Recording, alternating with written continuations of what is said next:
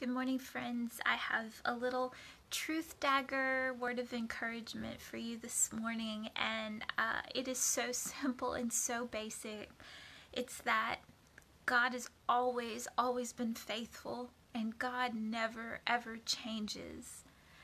And I just was reminded of Malachi 3:6, which the Lord says, I, the Lord, do not change. He does not change. Hebrews 13:8 says that Jesus is the same yesterday, today, and forever. Even in Daniel chapter 7, it says that God has an everlasting dominion that is not going to pass away.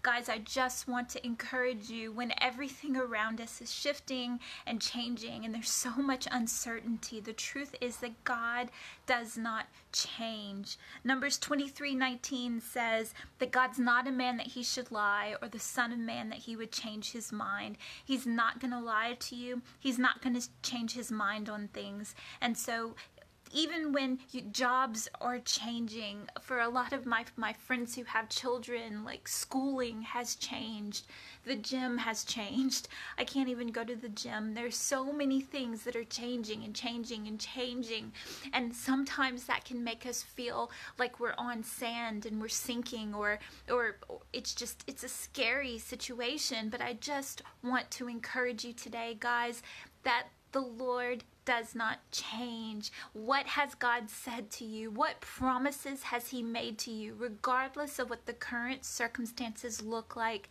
he's not a man that he would lie, and he's not the son of man that he would change his mind.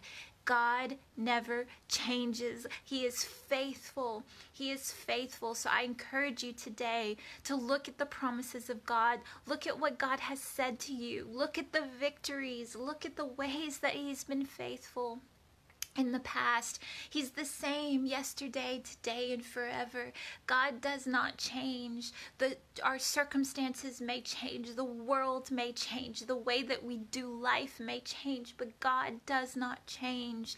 God does not change. He is ever faithful. He does not change. Be encouraged by that today. Again, Malachi 3:6, Hebrews 13:8, Daniel 7:14, and Numbers 23:19. Be blessed.